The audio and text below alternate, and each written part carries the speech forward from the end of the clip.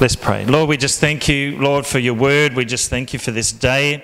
Thank you, Lord, that our lives are in your hand, Lord, that you are the God of this earth, Lord, and that we thank you, Lord, for, Lord, just so many blessings and what we can look forward to what you're doing in this earth and Lord, the future that we have in you. Lord, we've read the end of the book. We know what's happened and we look forward to your coming in Jesus' name. Amen. Well, last week I just talked about the signs of our times in Matthew 24. And, with so much change and things that are happening in this world and, seeing and experiencing things that may be a little bit uncomfortable, Jesus talked to the disciples in Matthew 24 and they said, what is the sign of your coming and the end of the age? And so he went through a list of things that they would experience, but he also went through things as an encouragement. And so just to recap, he said there'll be deception, there'll be many that'll come saying they're the Christ, they'll hear of wars and rumours of wars, nations rising against each other, famines, pestilence, earthquakes, you'll be persecuted and killed, people will be offended and there'll be betrayal and hate towards one another, and false prophets, sin will be rampant and the love of many will grow cold, and talked about future events. And we recognise that those things are ever more increasing. But there's a list of things that in the midst of that scripture that Jesus says to bring encouragement or comfort when you see these things happening. And one of the big things he said is don't be troubled. In Matthew 24 verse 6 he says, when you see these things, don't be troubled. And so don't let the things of this world trouble you, because he also said that he's coming back. He said the more that you see things that like this are coming, he said, I'll be coming back, and so be ready. He also said to endure through those times, and those who endure to the end will be saved. And of course that doesn't mean that you'll only retain your salvation if you endure, but that we will be saved from this earth, we'll be living in a better place. And then he encouraged to continue preaching the gospel, witnessing to all nations, and that heaven and earth will pass away, but his word won't, and no one knows the answer. But he also said that it'll be the same as in the days of Noah, and in the version in Luke, he says also in the days of Lot. And so he gives this insight into the day of his return that will be like that. And so this is the kind of world that Noah was experiencing when he was on this earth, and he had to navigate that. You and I only live for maybe 100 years. He had to live through it for something like nearly 900 years. He was 600 years old when the flood came. And so he had to navigate through a world that God had said that things were so bad that he wished he'd never even made man. What a sorry and sad and sorry scripture. But then it says, but Noah in Genesis 6:8 found grace in the eyes of the Lord.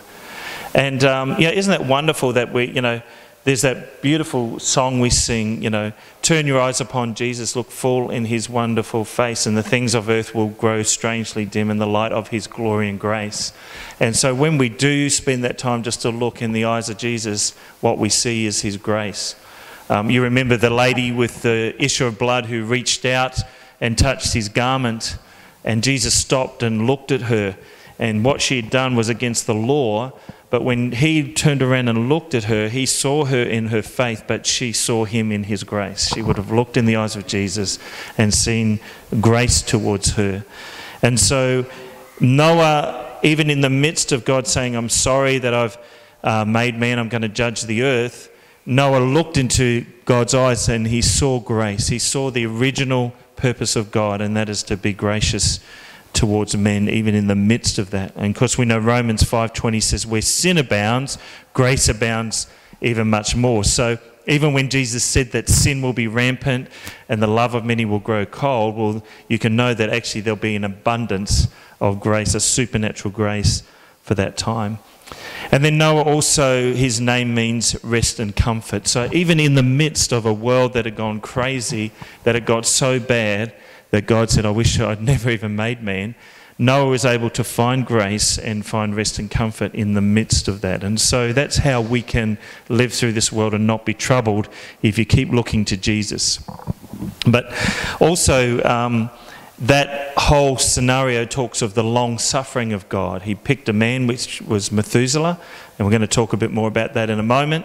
And he said that I will hold back my judgment, and when that man dies, that's when it'll come. And that man was the longest man who ever lived, 969 years. So it shows the long suffering of God, because 1 Timothy 2 verse 3 and 4 talks about how God desires that all men will be saved and come to the knowledge of the truth. God's more interested in grace and salvation than he is in judgment. Jesus was, when he actually, one of the first times he spoke in a synagogue, he actually was reading Isaiah 61, and he was talking about his mission, that he had come to heal the brokenhearted, to set the captive free, bring good news to the poor. And then when he got down to the end, he said, and proclaim the acceptable year of the Lord. And then he shut the book. And that verse goes on to say, and the day of vengeance of our God. He didn't read that part. But even if he did, it shows me that the acceptable year of the Lord, which is Jubilee, which talks about grace, that's in the framework of a year. But the day of vengeance is a day. So that shows me that God is 365 times more interested in grace and salvation than he is in judgment. Isn't that good? Amen. Are you glad about that? I'm glad about that. I really am. So we don't focus so much on the judgment of God, because Jesus took that at the cross. We focus on the grace and the love and the salvation of God. And then he said that in Matthew 24 in verse 14, he said, this gospel of the kingdom. And the gospel actually means good news. So he's saying this good news, judgment, there's no good news about judgment, is there? But it's good news about salvation and grace. And so he said, this good news of the kingdom will be preached in all the world as a witness to all nations, and then the end will come. But what we're going to do is we're going to look at today something really interesting. I love the Word of God, and I love that when you really start to dig into it, you just see God's redemption plan over and over and over again in the Old Testament, even before Jesus came, in so many different ways. And so right back in Genesis, when God said that the ground would be cursed and all these things would happen, he talked about how the woman would crush the head of the serpent, and then the serpent would crush his heel. And that was a messianic promise of that's what Jesus was going to come and do. And then right throughout the Old Testament, in different ways, through the sacrificial system, through what we're going to look at in a moment, the plan of what God had to send his son Jesus, which was before the foundations of the world, just keeps coming up time and time again.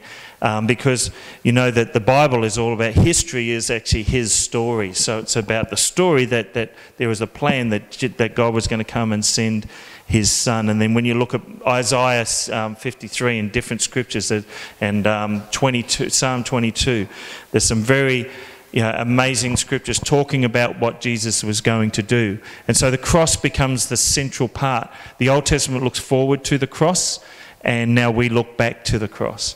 And so I want you to turn with me to Genesis chapter 5 and verse 1 to 32, because this is one of these scriptures where the plan of what God had to redeem man by his grace comes out through this. Now, you won't see it evident straight away, because all I'm going to do is read you a list of people's names.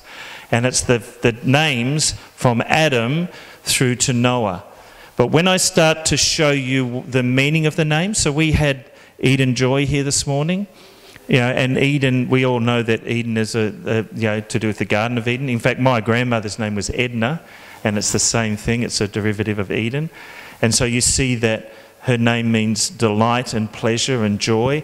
And so definitely in the Bible, when they gave them names, the names had significance. And so today I want to show you that as we start to unravel the names between Adam and Noah, and we put them together, you're actually going to see the plan that God always had for man and to redeem him. So we're going to read Genesis 5, 1 through to 30, and it's just going to be a list of names, and then we'll unpack that. So this is the book of the genealogy of Adam. In the day that God created man, he made him in the likeness of God. He created them male and female, and blessed them and called them mankind in the day they were created. And Adam lived 130 years and begot a son in his own likeness after his image and named him Seth. And after he begot Seth, the days of Adam were 800 years, and he had sons and daughters. So they lived a long time. Back then, we explained the other day, Adam would have got 8 letters from the Queen by then, so she was around. And so then it goes on to say, Seth, in verse 6, Seth lived 105 years and begot Enosh. After he begot Enosh, Seth lived 807 years and he had sons and daughters. And so all the days of Seth were 912 years and he died. It'd be hard to imagine somebody living that long. I did a funeral on Friday for a man who was 93 and he was a pretty sprightly guy. But to think that 10 times that is just beyond our comprehension. And then it says, so the days of Seth were 912 years and he died. Enosh lived 90 years and he begot Canaan. And he begot Canaan. Enosh lived 815 years and had sons and daughters. So all the days of Enosh were 905 years and he died. Canaan lived 70 years and begot Mahalalel. And after he begot Mahalalel, Canaan lived 840 years and had sons. So all the days of Canaan were 910 years and he died. Mahalalel lived 65 years and begot Jared. After he begot Jared, Mahalalel lived 830 years and had sons and daughters. So all the days of Mahalalel were 895 years and he died. Jared lived 162 years and begot Enoch. And after he begot Enoch, Jared lived 800 years and had sons and daughters. So all the days of Jared were 962 years and he died. Enoch lived 65 years and begot Methuselah. Okay, we're starting to get some names that we recognise, Enoch and Methuselah. And he begot Methuselah. Enoch walked with God 300 years and had sons and daughters. So all the days of Enoch were 365 years. His days were shorter because God took him.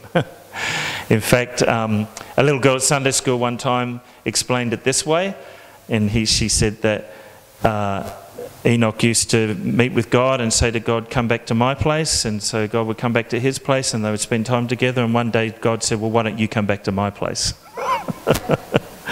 So he did that when Enoch was 365 years old. And Enoch walked with God and was not, for God took him. So, you know, when you go to God's place, it's a permanent. And after he begot Lamech, Methuselah lived 782 years and had sons and daughters. And so all the days of Methuselah were 969 years and he died. So he was the oldest one. Lamech lived 182 years and had a son. He called his name Noah, saying, this one will comfort us concerning our work and the toil of our hands because of the ground which the Lord has cursed. And he begot Noah. Lamech lived to 595 years and had sons and daughters. And all the days of Lamech were 777 years and he died. And Noah was 500 years old when he had his sons Shem, Ham and Japheth. I'm sure you don't hear many people going through genealogies like that, but we're going to go through each one and just have a look at what their name means, and then at the end we'll put it on the screen and you'll actually see how this all fits together. So that's the genealogy, 10 generations from Adam to Noah. So Adam actually means red, but the root is man. So he was the first man, so the root name for Adam is man. Seth actually means, and sometimes you pick it up when you're reading, they actually describe a bit about the person, but Seth, actually the root word for that is appointed or an appointed place. So that's what his name means, that he had an appointed place. Enosh means mortal man or mankind, and another part of the root of that word means an incurable wound or sickness. Okay, so Enosh his name means mortal man or mankind or an incurable wound or sickness. The next one, Canaan, actually means possession. And Mahalalel actually means the blessed of God or the praise of God. In fact, if you break that name down, it's Mahalalel. El means God, and Mahalal means blessed or praise. So that's how the Jewish work, they go from right to left. And so Mahalalel El means God, and Mahalalel means blessed. So his name means the blessed or the praise of God. Jared actually means descent, or to come down, or to send down. So that's the meaning of his name. And Enoch means to train up. It's two meanings. It means dedicated, or the root word means to train up. Now Methuselah means his death shall bring, or when he dies, it shall come. And so it comes from two words. So Meth means death, and Shalak means to bring. So when you add the two together, Methuselah, the Meth is death, and Selah means to bring. So that was interesting, because his name means that his death shall bring. What shall it bring? It shall bring the flood. It shall bring judgment. And so God marked that man and said that when he dies, I have decided I'm going to bring judgment of the world, and I've marked a man, and I'm going to make that man live until that time. And so he was the longest man who ever lived. It's really interesting. I mean, you know that Methuselah, often you know he's the longest man that ever lived, 696 days. But years, sorry. I won't try to work out the days. But the fact that's what his name means that shows the long suffering of God. It shows that he was holding back, because Noah preached for 120 years and preached the good news that they could be saved from that judgment. And so when Enoch named him, he named him prophetically. And the year that he died is when the flood came. So Methuselah was 87 when he had Lamech. You won't necessarily just find that written in the Bible. This is how you find it. Methuselah was 187 when he had Lamech, and then lived another 82 years. Lamech had Noah when he was 182, and the flood came in Noah's 600th year. So if you add 187, 182 and 600 together, you actually get 969. So that's how you know. The Bible tells you he was that old, but you don't always know that's when the flood came. You can actually add those numbers together, and you'll find that that's what happened. So it's interesting that his life, in effect, is a symbol of God's mercy in stalling the coming of the judgment of the flood. And it is fitting that his lifetime is the oldest in the Bible, symbolising the extreme long suffering of God's mercy. Isn't that wonderful? I love that. And the Bible says that in one of the fruits of the Spirit is patience, or long suffering, something that we know has to be a fruit of the Spirit, because it's something that doesn't come naturally, but it's very much an attribute of God. So we've got two left. Lamech, well, the root of our English word lament or lamentation, which is where Lamech comes from, suggests despair. And so his name means despair, but then Noah's name means rest or comfort. Actually, in Genesis 5:29, we just read it, it says, he will be called Noah, saying, this one will comfort us concerning our work and the toil of our hands, because of the curse which the Lord has cursed. So it actually means comfort and rest from the curse. So what we're going to do, Samuel, if you can just click that button, and we should just be able to display that. Can everyone see that?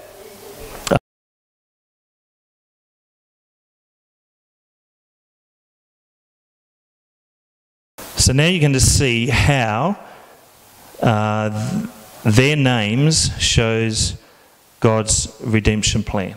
So, first of all, it says, so I'm just going to go to the right-hand side, because we've already said the names. So, man was appointed, where? To this earth. So God made man and gave him dominion over the earth. So he appointed him to this earth. But then when he sinned, he became mortal man. Who knows that if Adam hadn't sinned, he would have lived forever. And so when he sinned, God said that if you were to eat of this tree, you will surely die. He didn't drop dead at that moment, but spiritually he did. He was disconnected from God. And so man was appointed to this earth, but then he became a mortal man, and that became his possession. Our possession is that now we are a mortal man, that we don't live forever. We have to do that, we have to receive Jesus Christ as our Lord and Saviour. So that became the possession of man. And also, if you remember that, if we go back here, the word Enosh, which is mortal man, actually means an incurable wound or sickness. And that's what happened when man fell, that sin was an incurable wound or sickness, and that became the possession of man. Not just sickness as in disease, but the sickness that sin brings into this world and brings into mankind. So that explains the condition of man and how man got into that condition. But now we actually see God's redemption plan start to kick in. So then the praise of God came down. Who's he talking about there? That's Jesus, amen? Jesus is the praise of God. So he came down and he was, sorry, that's a misspelling, but he was dedicated and trained. So when he came down, he was dedicated to what? To going to the cross. He had a mission, and that was to go to the cross for mankind, to redeem man from sin, to redeem man from this incurable disease or sickness, and he was dedicated to that. We know that. You know, he healed the sick and he did all those wonderful things. He reached out to the poor, but his mission was to come and die for mankind. And then who did he train? The disciples. He trained up 12 men who would then carry on that mission after he left. So the praise of God, which is Jesus, came down. He was dedicated to what God had sent him for, and he trained up the disciples to carry on his work after he left. So then his death shall bring despair, but also rest and comfort. His death brought despair on him. Jesus died on the cross. He was laid on the cross. He actually was nailed to the cross. They've said that's one of the most barbaric ways to die, and it brought total despair. Jesus dripped blood knowing that he was going to go to the cross. And yet even in his despair, he said, Joyce said this morning, my God, why have you forsaken me? There was that break in relationship when he took the sin of the world upon himself. But also that even in the midst of that, he said, God, forgive them, they don't know what they're doing. And so his despair brought rest and comfort to us. And so it actually brought rest and comfort to the curse. Jesus, the Bible says, cursed is him who hangs on a tree. When Jesus died on that cross, he took all the curse. And so that he could actually give us his blessing. He took the judgment of God. And so because of that, because of his despair, and we talk about this most mornings when we do communion, we talk about how Jesus died on the cross, such a despairing act for him, but it brought such rest and comfort for us and for mankind. And like Joyce said this morning, he did that for every person. Not every person understands it, not every person believes it or has accepted it, but regardless of whether you believe it or accepted it, he did that for you. And so it can bring rest and comfort for you. In what way? Well, that you know that when your life is over, that you'll actually be spending the rest of your life in heaven. The Bible says is that God so loved the world that he gave his only Son, that whoever believes in him will not perish, but have everlasting life. And so out of that despair that Jesus came in that beautiful act, we know that there's a peace and comfort. And we know that we can have peace with God, not because of what we do or who we are, but because of what Jesus Christ has done for us. And then what that means is that you can live the rest of this life in comfort because you know the judgment of God for sin has actually already been taken by Jesus Christ. So there it is. Adam, Seth, Enosh, Canaan, Mahalalel, Jared, Enoch, Methuselah, Lamech, and Noah. Man was appointed to this earth, became mortal man by taking from the tree of the knowledge of good and evil. And let me say to you, amazing testimony just to share in the middle of this is that, and I mentioned this to the ladies the other day, but when earlier this year when we had the floods and we had the family that tragically died in the river here, I was talking to a lot of media at the time, and I was talking to a photographer, and he actually just called in and randomly just called in the other day, and he reminded me that we were talking for about an hour and a half, sitting out the back in the amongst of mud and all the devastation and despair. And he was sharing with me, he said, look, I grew up in the Uniting Church, he said, but, you know, Rob, I'm really struggling at the moment. I don't understand, where is faith in the midst of all this? You know, that family didn't deserve to die. Where does faith, you know, where is God in the middle of all this? And I looked at him and I said, you know, here's the thing, is that little Chloe May, who survived, if you remember the accident, she actually got out of the van as it was, the van was going in the water, in the flooded waters, and the mother and the other two children passed away. And I said, here's how faith works. I said, that girl, that 9-year-old girl, she's a Christian, she knows Jesus, and so is her mother, and so are the children. We know because we were their scripture teachers for 6 years. And I said, here's how faith works. I said, that little girl knows that she'll see her mother and she'll see her sister and her brother again. I said, that's how faith works, because what an amazing hope that she has. Imagine if she didn't have that hope. For her, it would just be terminal.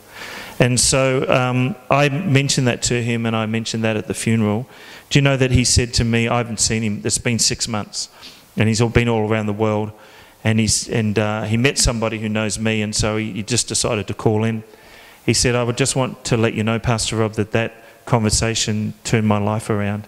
He said, I was just drifting. He said, I was like a bottle just bobbing down in the water, just in the river, just aimlessly, just going around.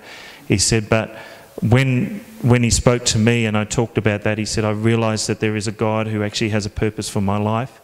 And even in the midst of tragedy, God can turn those things around. And if I was to sit down and talk to you, even though in the midst of that tragedy, which was hard, and we knew them personally, God has done some absolutely amazing things and touched people's lives through what he does. God is not the author of evil.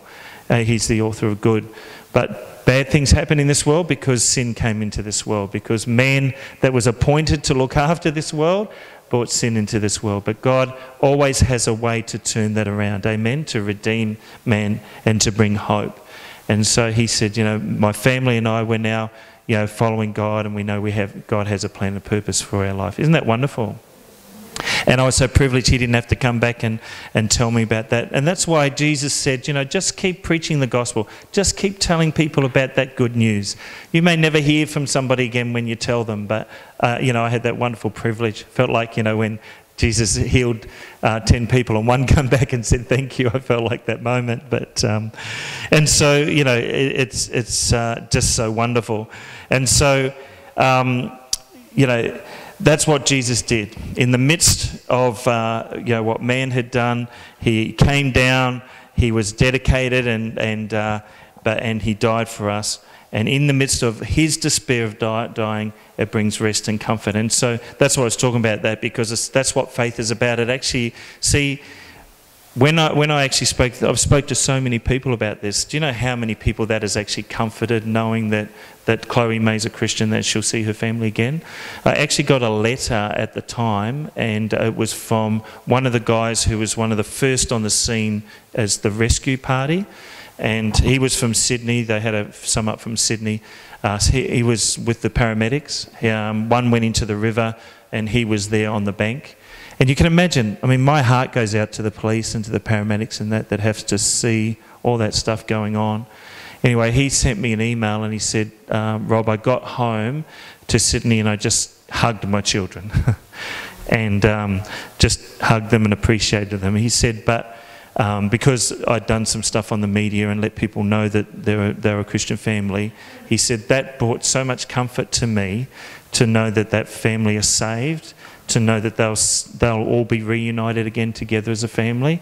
And so, isn't that amazing? That's what faith can bring, rest and comfort, because we know that when we're finished on this earth, whether it be an accident or whether we, on Friday, a man lived till he was 93. He was a Christian and was able to bring that same message. The comfort that knows that we will one day be with the Lord in a better place. My mum and my dad have passed away, but I know that they're just waiting for me. And do you know what? There's no time in heaven.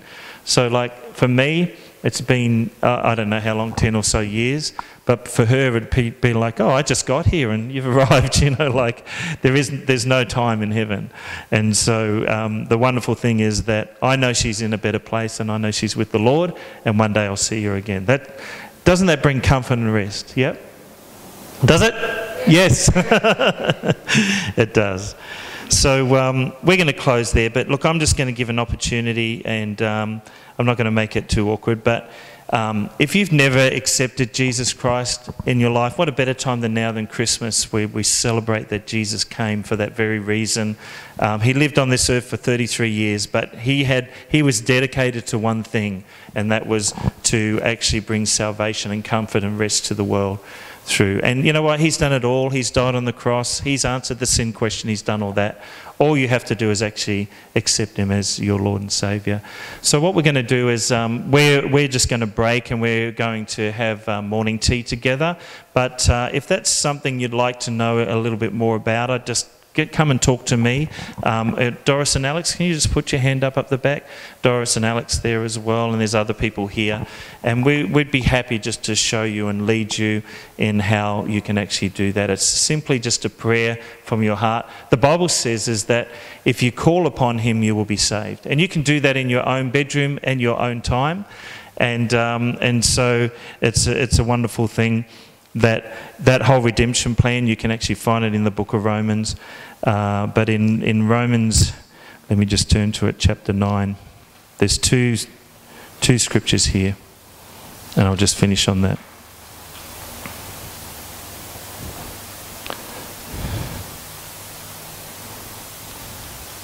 My pages are stuck together. It's 10 verse 9. It says, if you confess with your mouth the Lord Jesus and believe in your heart that God has raised him from the dead, you will be saved. And verse 13, whoever calls on the name of the Lord shall be saved. So it's very simple. That's what Christmas is all about. The wonderful gift that God gave to the human race was his Son. And so all we have to do is actually receive him, and then we will have that rest and that comfort in our life and know that we're going to a better place. I'm just going to pray, and then we'll go and have some morning tea. So Lord, we just thank you.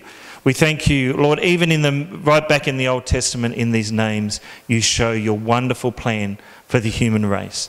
That, Lord, we came and we were appointed on this earth to look after this earth, but, Lord, we messed it up and sin came in. And, Lord, it caused that incurable sickness that we couldn't actually fix ourselves. But you fixed it by sending your Son, Jesus Christ. The blessed of God, the blessed of heaven, came down, and he was dedicated to saving this world. And in his despair on the cross, we can receive rest and comfort through the knowledge and saving grace of Jesus Christ. That is the good news of the gospel. That is what you train the disciples to go out into all the world and to teach, and what you even amongst us ask us to keep doing, to let people know that wonderful news. So we just thank you, Lord God. We thank you for this time of Christmas, Lord, where we celebrate when you sent your Son down as a babe, Lord, to walk on this earth as a man and to save us. We thank you for that in Jesus' name. Amen. Amen. Come and enjoy some morning tea. Yep. Do you want to say something, Damo? Just after some morning tea, if anybody wants to join us, we're going to go and have some lunch next door at the pub. So, yeah, if you haven't got lunch plans, feel free to come along and grab a table with us and to celebrate the day. Fantastic. Awesome. Okay, we'll see you around the back for some morning tea.